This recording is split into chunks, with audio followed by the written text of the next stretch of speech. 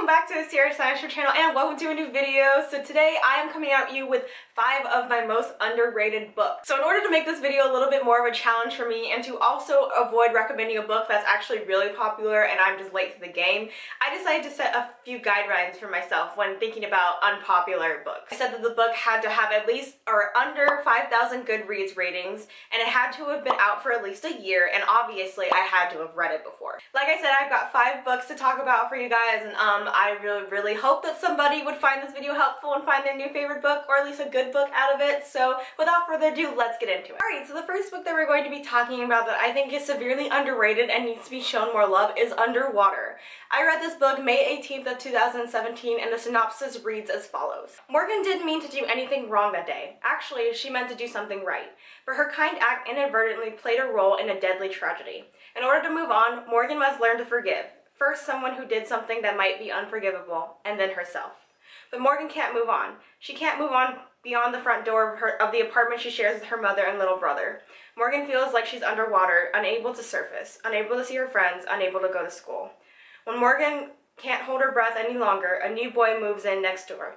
Ever reminds her of the salty ocean air and the rush she used to get from swimming. He might be just what she needs to help her reconnect with the world outside. Alright, so when I read this book, I gave it 5 out of 5 stars. I thought it was a really important book. The trigger warning for this book is that it does happen to deal with the topic of school shootings, so if that is a trigger for you, I do not recommend this book.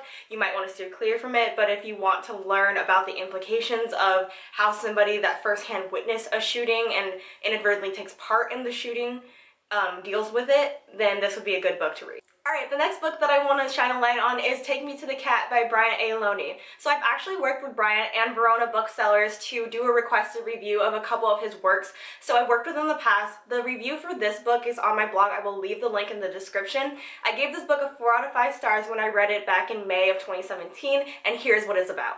Nostalgic high school senior Michael Jackson wants nothing more than to reunite with his friends from elementary school, and possibly change his name. Transferring before middle school after his parents' nasty divorce, Michael always felt he was at his happiest back in his Oklahoma hometown. Inviting his lifelong crush, Catherine, among other former classmates to a spring break reunion party seems like the perfect plan for Michael to get closure on the formative years of his life. Yet nothing is as he remembers when Michael finds himself entangled in his own confusion between reality and nightmare.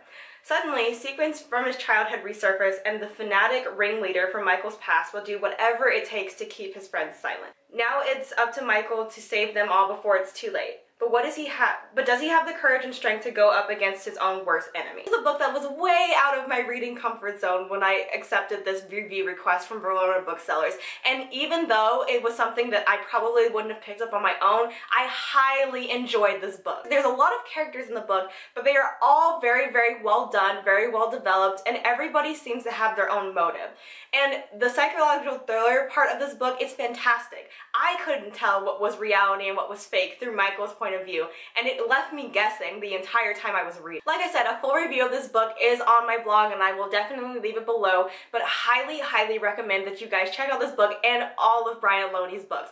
I love working with him and Verona Booksellers, and I really hope to do so again in the future. Alright, for the third book that we're talking about that I think is severely underrated, it is Suffer Love by Ashley Herring Blake. Look, I have a physical book for once. So I read Suffer Love back in November of 2016, so it's been a very long time since I've read this book, but when I read it, I gave it a 4 out of 5 stars. Just let it go. That's what everyone keeps telling Hadley St. Clair after she learns that her father cheated on her mother. But Hadley doesn't want to let it go. She wants to be angry and she wants everybody in her life, her dad most of all, to leave her alone.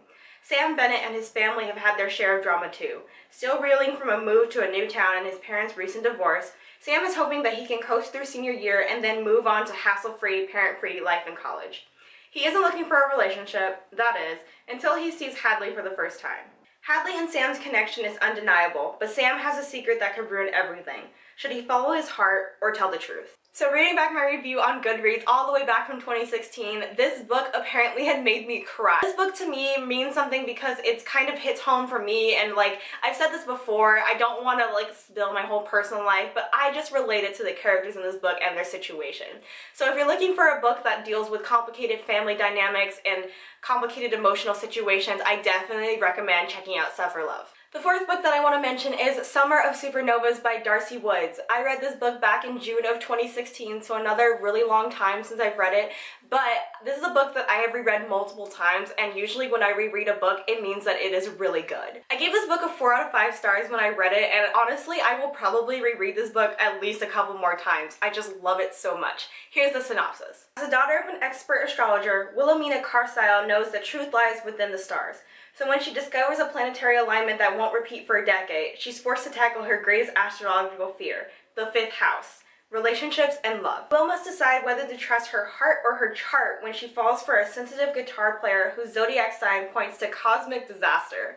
If Will's fate is truly written in the stars, then this summer is about to go supernova. The people in real life that know me know that I am an absolute astrological, zodiac sign fanatic. I love those things. I'm a Cancer, by the way. If anybody else is, hit me up, Cancer Squad. I do want to revisit this book, though, and actually give it an updated review because I think that some of the things that I said in my old review probably I feel different about now. I know for a fact that I complained that there was too much wordiness in this book, but now, as a word nerd, I absolutely love learning new vocabulary, so I would probably re-rate this book and give it 5 stars, honestly, the next time I read it. Such a good book.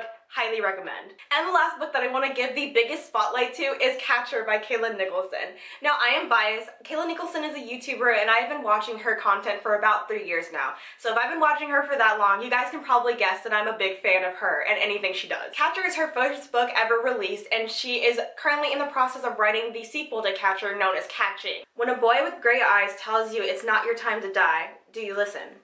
Ever since the day her baby brother, Axel, died, Carson has been dreaming of the same boy, the one who told her it wasn't her time to go when her family's lift crashed through a bridge railing and sank to the bottom of a river, shattering her life forever.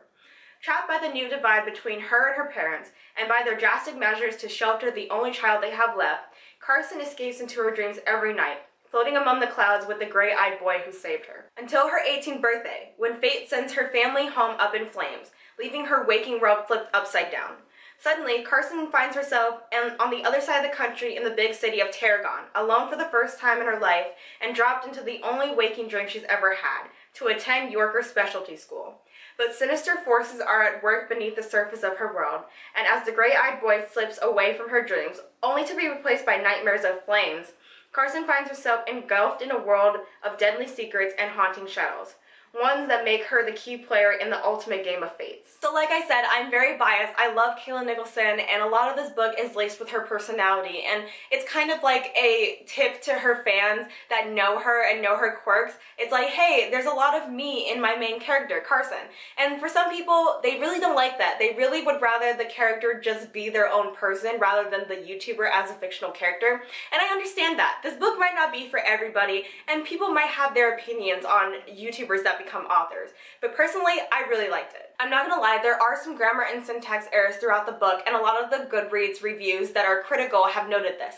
But Kaylin has also taken note to this and has said that she will work on this for Catcher number 2. The writing is littered with futuristic and really cool, inventions that will happen in the future, such as portals and lifts and things of that nature. So if you're looking for a sci-fi or futuristic book, here it is. There's also a big theme of dreams and the significance of dreams. So if that's something that you're looking for too, here's another thing that you should read the book for. So there you have it. Those are 5 books that I think are severely underrated and need some more love here in the BookTube community. Let me know if any of these books sound interesting to you, if you think you will like them or pick them up. And besides that, I will see you guys on this channel next Sunday. Bye everybody!